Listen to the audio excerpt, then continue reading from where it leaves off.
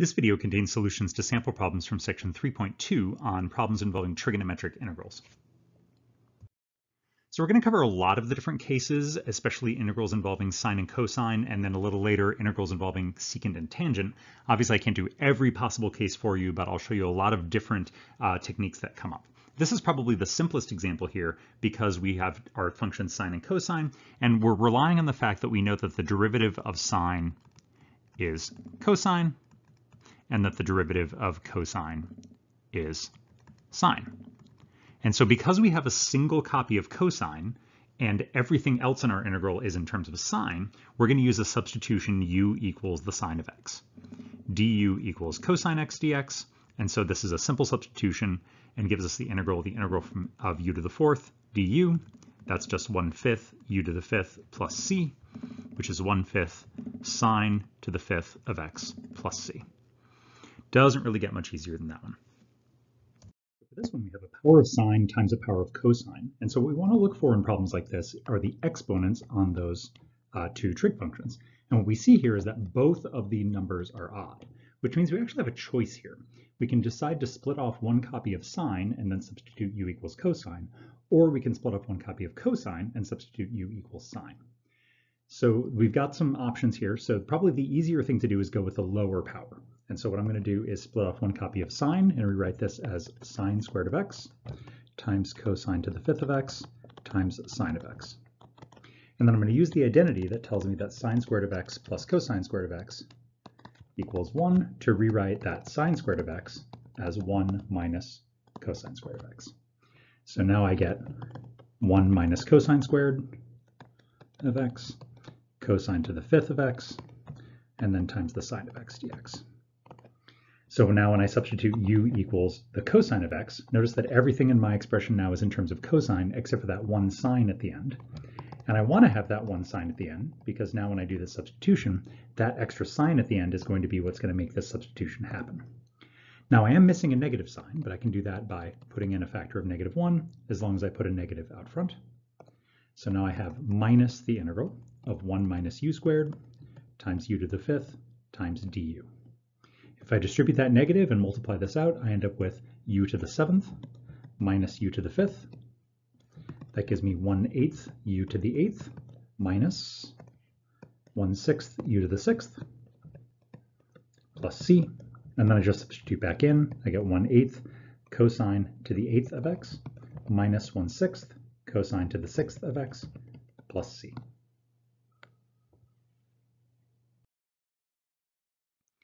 Okay, so this example, we look at our powers of cosine and sine, and we see that only one of them is odd. So we don't have the kind of choice that we had in the previous problem. Now we really are forced to use the cosine and substitute u equals sine. So again, our process is to look at that odd power, separate one of the copies of that function, and move it over next to the dx, and then substitute u equals the other function. So in order to get du to equal cosine of x dx, I'm going to have to use u equals the sine of x. So if that's the substitution I'm going to use, that means everything else in my integral has to be in terms of sine of x. Sine to the fourth is already in terms of sine of x, so I need to rewrite cosine squared. Using that Pythagorean identity again, cosine squared of x is 1 minus sine squared of x times sine to the fourth times cosine of x dx, which is going to turn into my du here in a second. So when I do my substitution, I get 1 minus u squared u to the fourth du. Distribute my multiplication, I get u to the fourth minus u to the sixth. Take my antiderivative, I get 1/5 u to the fifth minus 1/7 u to the seventh plus c. Substitute back in u equals the sine of x, so that's going to be 1/5 sine to the fifth of x minus 1/7 sine to the seventh of x plus c, and that's our final answer. Okay, so what do we do when both of the powers are even? Here we use yet another trig identity, and in this case we use what we call the half angle formulas. There are two of them, one for sine and one for cosine. The half angle formula for cosine says cosine squared of x is 1/2 times 1 plus cosine of 2x. Sine squared of x is 1/2 times 1 minus cosine of 2x. So we've got those two formulas, And those are going to be what we use to convert this integral into an easier to use integral. So because all of our powers are even, we're going to break everything up in terms of pairs of these functions. So cosine squared, sine squared, and then another sine squared. And each of those is going to get replaced using these half angle formulas. So we get 1/2 times 1 plus cosine 2x, 1/2 times 1 minus cosine 2x, 1/2 times 1 minus cosine 2x, and then dx. So now we're going to multiply that out. That's going to require some algebra, which I'm going to sort of glide over for you just to make this problem not take quite so long. But we've got 3 factors of 1/2, which means we've got a big factor of 1/8 sitting out front. And when we multiply all that stuff out, what we end up with is 1 minus cosine 2x plus, minus cosine squared of 2x plus cosine cubed of 2x. And so that's really 4 separate integrals that we're going to have to do one at a time. So let's do those. So we've got 1/8 times the integral of 1 dx. Not too much going on there. That's just going to be 1/8 x. And then we've got 1/8 times the integral of cosine of 2x dx. Again, not too hard there. That's a simple u equals 2x substitution. And so that's going to give us minus 1/16 sine of 2x. Then we've got minus 1/8 times cosine squared of 2x. And that's an example where we have a sine-cosine integral where all of the powers are even. We've got cosine to the 2. We don't have any sines, which you can think of as sine to the 0, because there aren't any sine functions at all. So that means we're going to have to use the half-angle formula again. Now here's the place where folks get sometimes tripped up. So if cosine of x is 1/2 times 1 plus cosine 2x, what's cosine squared of 2x? Well, if the angle gets doubled, then if I apply my half angle formula to this angle, 2x, then I'm going to get cosine of 2 times 2x, which is cosine of 4x. So whatever the angle is in your parentheses, if it's just x, you double it and you get 2x. But if it's already 2x, then you double it and you get 4x. So when I rewrite this integral, I get minus 1/8 times the integral of 1/2 times 1 plus cosine of 4x. So that's going to be minus 1/16 times the integral of 1 dx, and then minus 1/16 times the integral of cosine of 4x. When we take the antiderivative of 1, we get minus 1/16 x. Then we take the antiderivative of cosine of 4x. That's going to give us 1/4 sine of 4x. 1/4 times the 1/16 that we already have there is a 1/64 sine of 4x. So we've got our pieces of our answer are coming together here. And that's what we've got so far. And now what's left is this guy. So now we have to integrate 1/8 times cosine cubed of 2x. Now here's an example where we have sines and cosines with an odd power of cosine. So we're going to apply the method that we learned in the previous examples. We're going to split off one copy of that cosine of 2x. And we're going to use that to do a substitution. In this case, u equals the sine of 2x. Because then du will be 2 sine 2x. We're going to rewrite cosine squared of 2x as 1 minus sine squared of 2x. Cosine of 2x dx is going to be part of my du, except I'm missing a factor of 2, but I can put that in as long as I multiply by a 1/2 out front. So this is going to be 1/16 times the integral of 1 minus u squared du. That's going to be 1/16 u minus 1/16 times 1/3 u cubed. And then finally, I'm going to get a big old plus c at the end. So what was 1/16 u?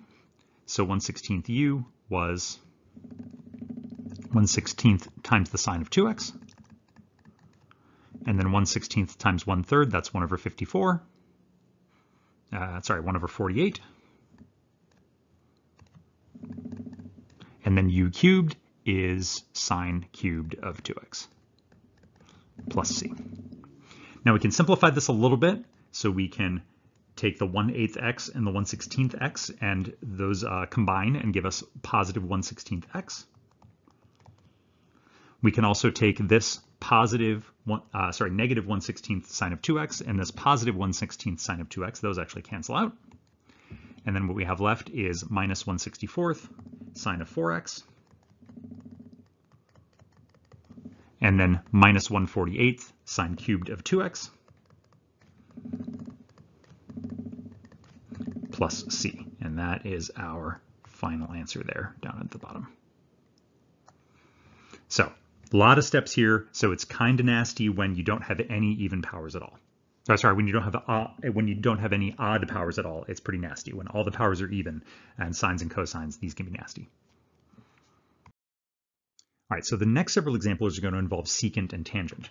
And so at first glance, we might look at this and say, uh-oh, both of those powers are even. This is going to be a nasty example like the one that we just got done doing. But actually, it won't be that bad because we're going to be relying on the derivatives of secant and tangent, which aren't quite the same as sine and cosine. So the derivative of tangent of x is secant squared of x, and the derivative of secant of x is secant times tangent of x. So which examples are easy and which are harder for secant and tangent is not quite as easy as just looking at even versus odd. In this case, I have a secant squared of x, so all I need to do is switch the order here and move that secant squared next to my dx, and this can be my du if I let u equal the tangent of x. So if I let u equal tangent of x, du is secant squared of x, and this is an easy substitution. So this is just u to the 4th du. That's 1/5 u to the 5th plus c. That's 1/5 tangent to the 5th of x plus c, and we're done.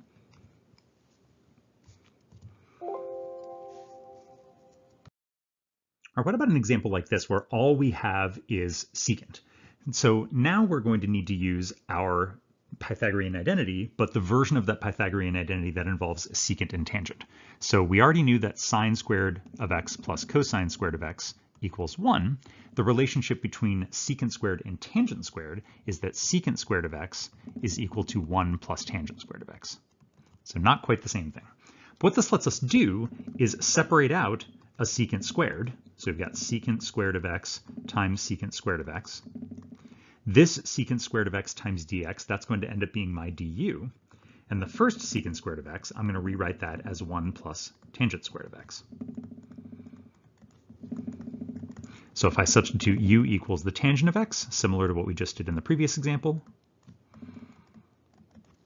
then this is going to give us 1 plus u squared du. Antiderivative of 1 is u. Antiderivative of u squared is 1/3 u cubed plus c. So this gives us tangent of x plus 1/3 tangent cubed of x plus c.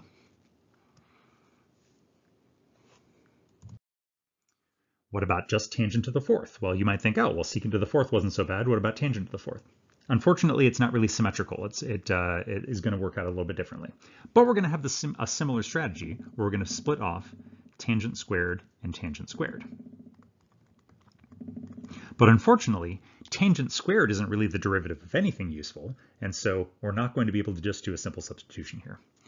But we are going to rewrite tangent squared, one of these tangent squares, as secant squared minus 1, if I just subtract 1 from both sides of that identity.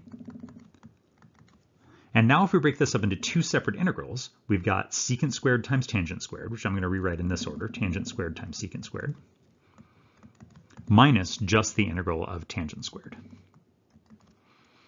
Now this one, this first integral, I'm going to be able to do a u equals tangent of x substitution.